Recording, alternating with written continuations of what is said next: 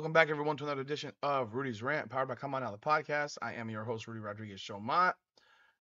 The Unrivaled League is desperate.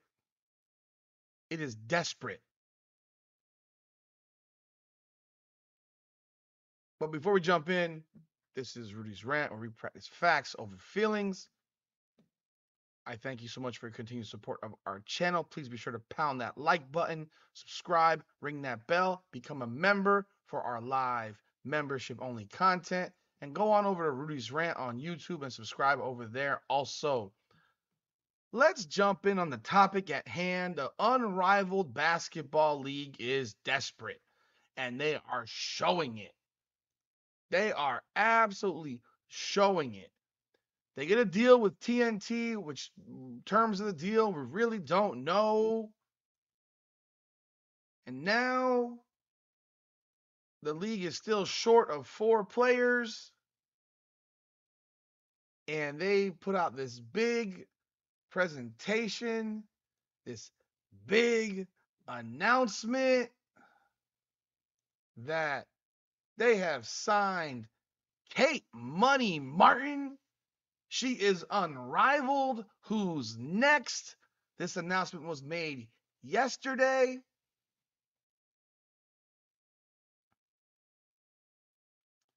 With all respect to Kate Martin,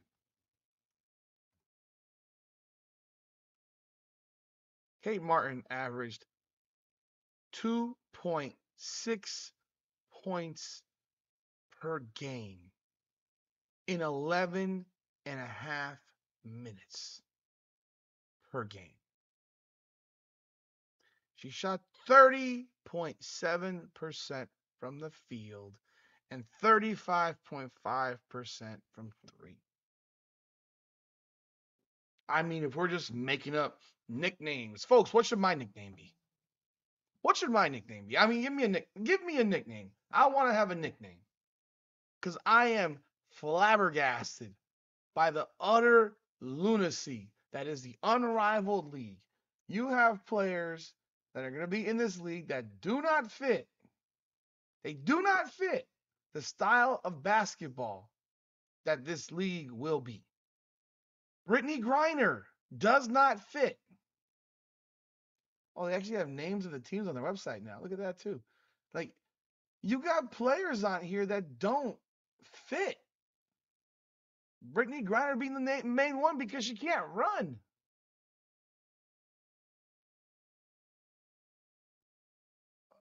Who the hell is this?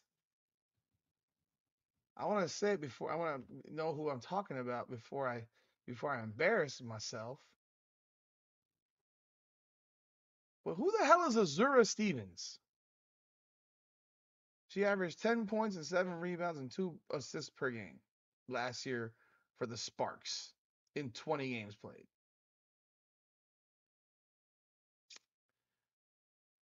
I guess if you're looking for your best 30 players, she might be one of them. I don't know.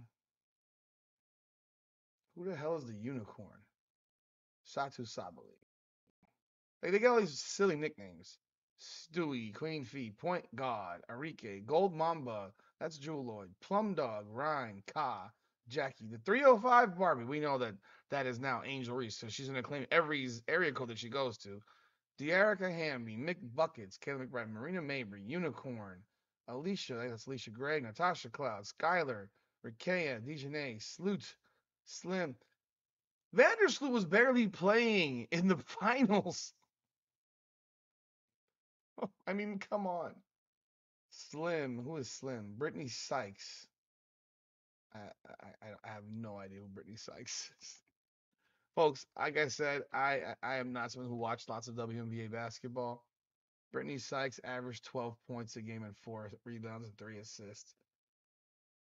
Okay. She's an okay player in 18 games. She's decent. Shakira Austin. Shakira Austin. Let's see who the hell she is. She averaged 11.87 rebounds. I mean, okay. I'm finding out who these people are. Tip. Tiffany Hayes. Yeah, she was like retired last year before the Aces called her up. I think. Who's William? Courtney Williams. Yeah, hey, if you want someone that's gonna miss a whole bunch of middies, get Courtney Williams. And now you have Money Martin. There are 3 slots left. Let me tell you something. This is not the 30 best players. You don't have Asia Wilson. You don't have Sabrina Ionescu. You don't have Caitlin Clark. You don't have Aaliyah Boston. You don't have Kelsey Mitchell. You, I mean, there's a lot of players you don't have,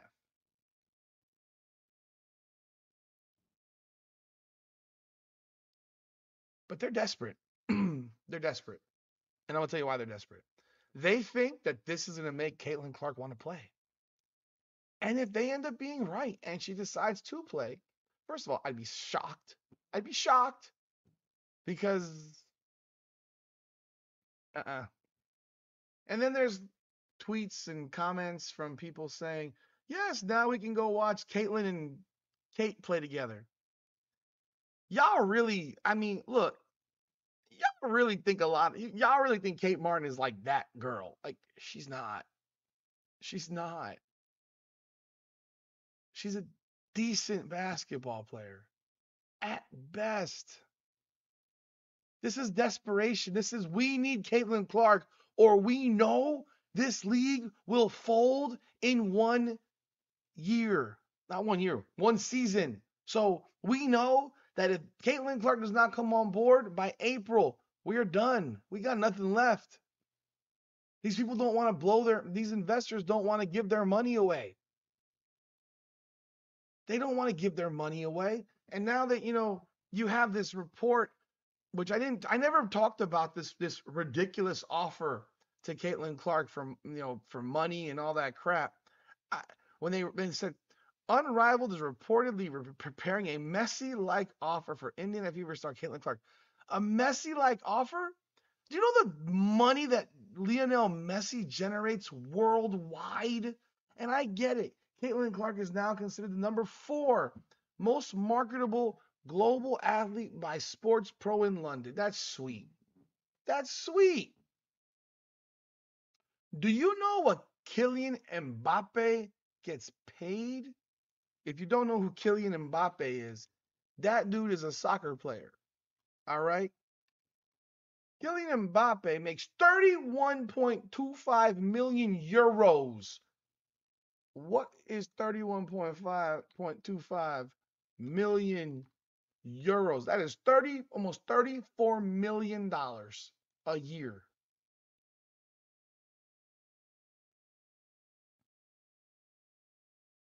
For Real Madrid. I thought he was making more money than that with this previous team, with Paris Saint Germain or Germain. He was making like $60 million, I thought, a year there. Maybe I'm wrong. Lionel Messi, they basically had to give him everything in the world to get him to come play for Inter Miami FC. I live down here. I know what it's done to the soccer community in South Florida. I know what it's done for the MLS. I know what's done for ticket prices to games of Inter Miami. I have not been to one. I have not been to one single Inter Miami game since Lionel Messi got here. Why? Because the tickets are outrageously priced. The franchise raised their season ticket prices by like 500% when he got here. I got a friend who actually had season tickets and was grandfathered in at a previous price. Let me see. He was grandfathered in at a previous price, and it's comedy because he was paying like $95 a ticket, and his tickets now are like 5 times that per ticket, face value. Right now, Inter Miami plays. Um, they're in the playoffs, and they're playing the Atlanta United, and tickets for the next game that could be down here. I think that would not even be. It's a best of 3, so they might not even play it. I mean, tickets are 200, starting at $200 on the sidelines. 135. I mean, these aren't that bad. I remember when he first got here, the prices were so ridiculous that it was just like it's unsustainable because you're not going to get the local community to support it because they can't afford it. They can't afford it. I think this is also low right now because of the fact that it's an if necessary game. But like for example, right now the prices for the game up in Atlanta, it's way cheaper. Well, they play in the Mercedes-Benz Stadium, so they're playing in a humongous stadium. But yeah, this is he's generated so much money. So saying that you're gonna sit here and give her a Lionel Messi offer, I mean, get out of here, dude. That's just stupid. That's just stupid. You're gonna give her part ownership of a league that doesn't exist. Like that's what I found funny. It's like they made. Why in the world would Nafisa Collier and Brenna Stewart sign up, create a league, and then basically give it away to everybody? Like you're just giving away equity to everybody. You're giving equity to TNT. You're gonna give equity here, equity there. I mean, where does it say right here? I'm trying to find the specifics. They're reportedly poised to offer her a starting salary exceeding 1 million, which would be over 3 months, as well as equity and revenue sharing incentives. How much revenue is this league gonna produce? It's not gonna produce a profit. So how much revenue is it gonna produce? And you think that signing Kate Martin is going to make a difference? You really are desperate for Caitlin Clark. If I have a hard time buying that Caitlin Clark will go play. I don't think the money matters to her because she's making a truckload in endorsements. So why does it matter? The only reason people play is because they have to. They have to. Most of these players have to. This is a subsidy to their income. So they don't have to go play in Europe. I get why a lot of the players are doing it. Angel Reese, she just wants attention. But most of these players, they don't make money like this. They're not millionaires. They're not millionaires. I think this is comedy. I think it's reeks of desperation. There's no way you can. First of all, from Caitlin Clark, I'm like, I'm not putting my name on this shit. Show me it works for a year, and then we'll have a conversation. I'm not. You're damn sure not gonna make me the face of your fucking league to build your league after the many of these players in this league try to take me out. Tried to take me out. I thought Kennedy Carter was in this league. I thought she was in the league. She wasn't invited. I thought she was going to be in this league. I thought for sure she'd be in this league. But anyhow, I mean, what are your thoughts on this? I think that it's a desperate move. I think it's a move of flat out desperation that you know your league is not very good and you need to do whatever you can to draw attention to it. And you know that people aren't going to watch this shit and you're begging now. So who are you going to sign next? Gabby Marshall? Who's next? What other Iowa player can you get? Because you have Aaliyah Boston's not playing. Kelsey Mitchell's not playing. Like, what do we do? This is desperate. It's desperate. It's desperate. It's desperate. Whatever fake offer they want to offer, equity of what? Equity of a fucking non-money making organization? I don't need equity in a negative.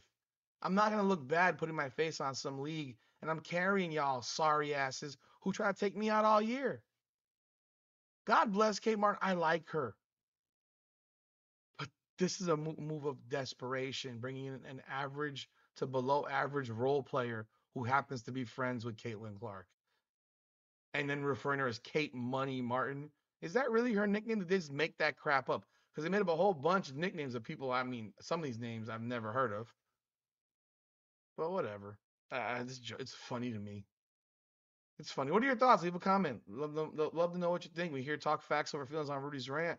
Jump on over to my other channel. Subscribe there. Share, like, pound that like button. Subscribe. Share it. And become a member. Appreciate you. Come on now.